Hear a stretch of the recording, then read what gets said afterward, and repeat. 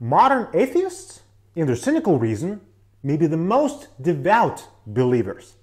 Theory with Tadas Vinokur. Theory with Tadas Vinokur. If you like this video, please consider subscribing. Also check out my Patreon page.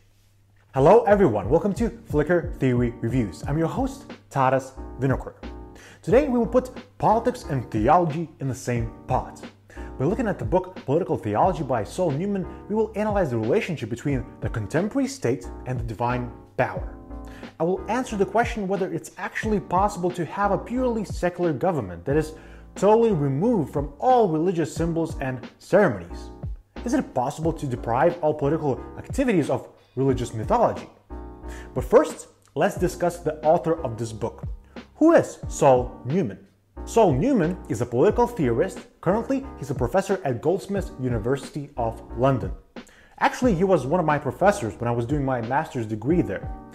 Anyways, most of Saul Newman's research is in the field of post-anarchism, which is a kind of anarchist philosophy that is infused with fancy post-structuralist concepts. To put it simply, post-anarchism moves away from the anarchist focus on the eradication of the state, yet it still maintains the classic revolutionary potential of anarchism in creating autonomous modes of thinking and acting. Post-anarchism is basically just diet anarchism. Let's for a moment consider Saul Newman's essay Post-Anarchism and Radical Politics Today.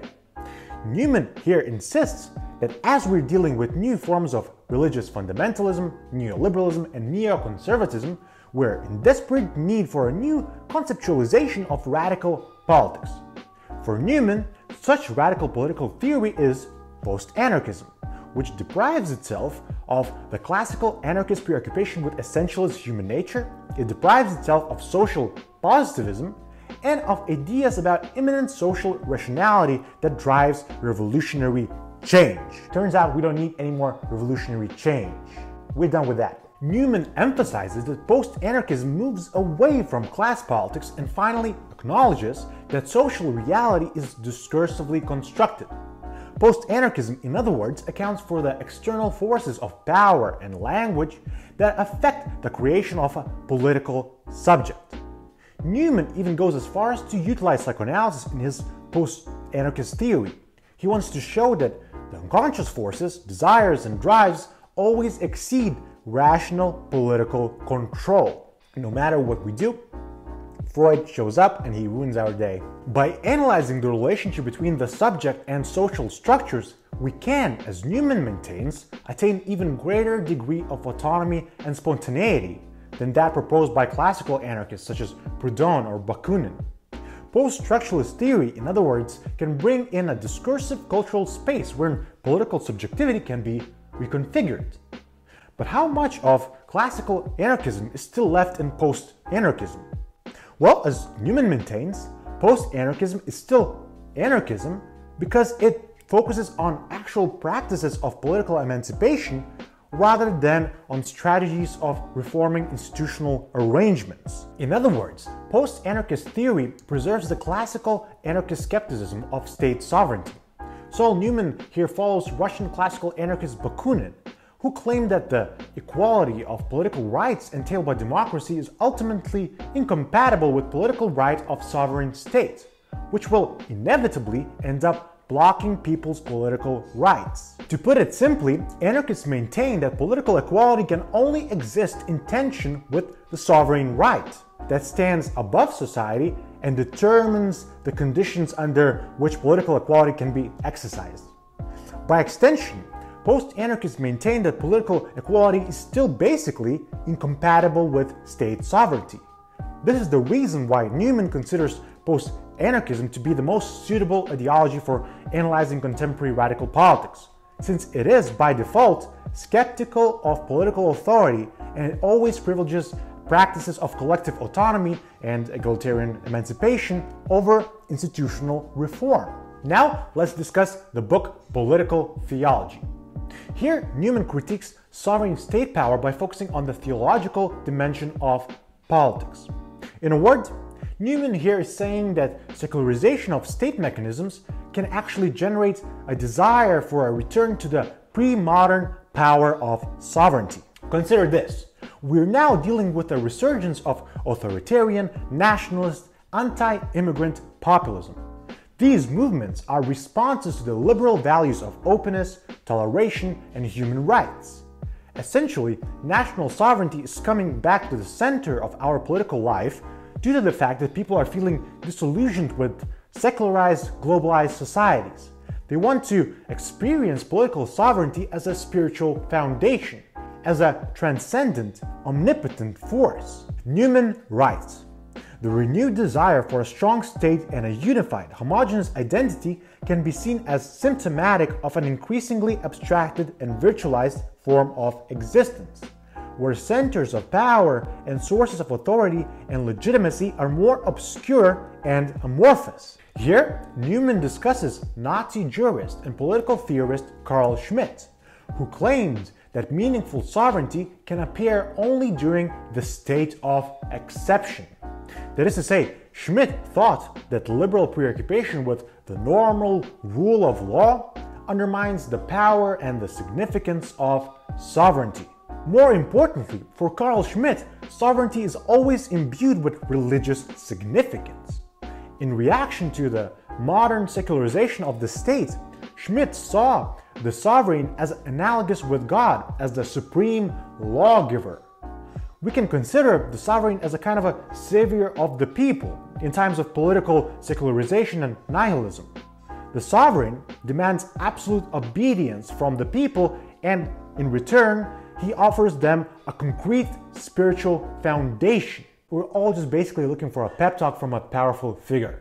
As a post-anarchist, Newman obviously disagrees with Schmitt's overarching argument, but he thinks that Schmitt's analysis is very valuable when we undertake to understand the contemporary relationship between politics and religion. Newman writes, "Schmitt is right in pointing to the structural recurrence of the problematic of sovereignty, which is revealed every time a social order undergoes a crisis of legitimation, as the liberal order is currently experiencing. That is to say, the growing popularity of authoritarian nationalist political forces today shows that the question of sovereignty is still central to politics. In Newman's opinion, we need to be aware of the importance of sovereignty as an imaginary point of reference that fixes meanings and gives coherence and unity to chaotic, atheistic, globalized society." Bakunin, Bakunin, Bakunin. Bakunin, Bakunin, Bakunin. When analyzing sovereignty, Newman turns to classical anarchists, who, as he claims, often make the best diagnosticians of the problem of political theology. For example, Bakunin's approach to political theology could be seen as antithetical to Schmitt's, in that Bakunin critiques all idealists who abstract moral principles from the materiality of life, suspending them above the living forces of society.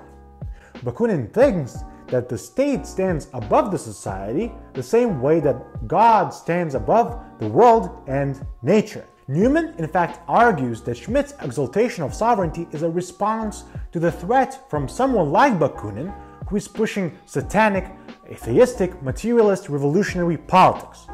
Newman writes, "If there is a relationship of enmity at work in Schmitt's political theology, Bakunin and the anti-political theological gesture of revolutionary anarchism emerge as the real enemy."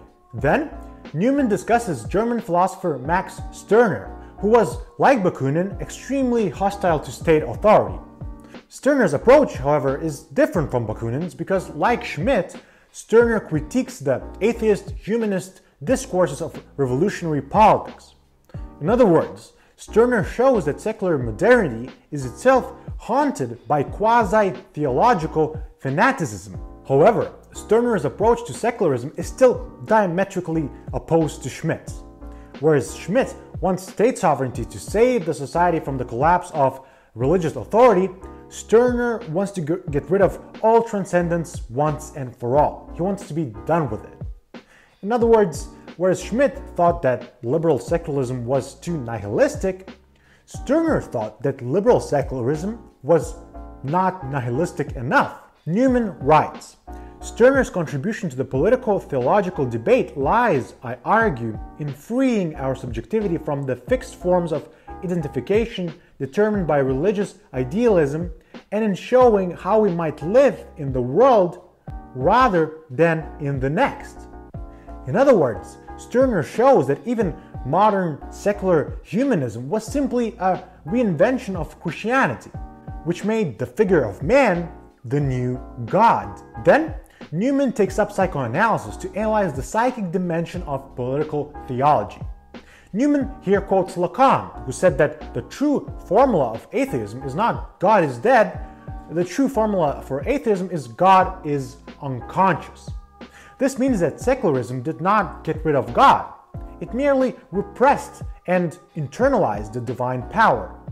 Here we can again follow Stirner, who said that secularism is itself haunted by the categories of theological thought. As Newman writes, modern atheists, in their cynical reason, may be the most devout believers. In this book, Newman presents anarchism as a counterpoint to Schmitt's exaltation of sovereignty. At the same time, Newman shows that anarchist secularism itself can quickly become quite dogmatic. Newman therefore asks anarchists to be careful not to reaffirm what they oppose. Anarchists have to move away from stubborn, dogmatic fights against the sovereign state. For Newman, revolution against state power needs to be rethought. He thinks that it may not be very productive for today's anarchists to seek for an apocalyptic revolutionary event that would destroy all political transcendence. Instead of focusing on the destruction of state order, it may be more productive, says Newman, to build new kinds of social organizations that would give people a greater degree of autonomy from state power. The important point that Newman is making here is that religious transcendence in politics can come back as a response to materialist secularization. We therefore need to continue having this discussion about the relationship between religion and the state. We need to face the fact that theology still plays a huge role in contemporary politics. After all, secularization of state is only a temporary repression of transcendence and sovereignty. Thank you so much for watching. See you next time.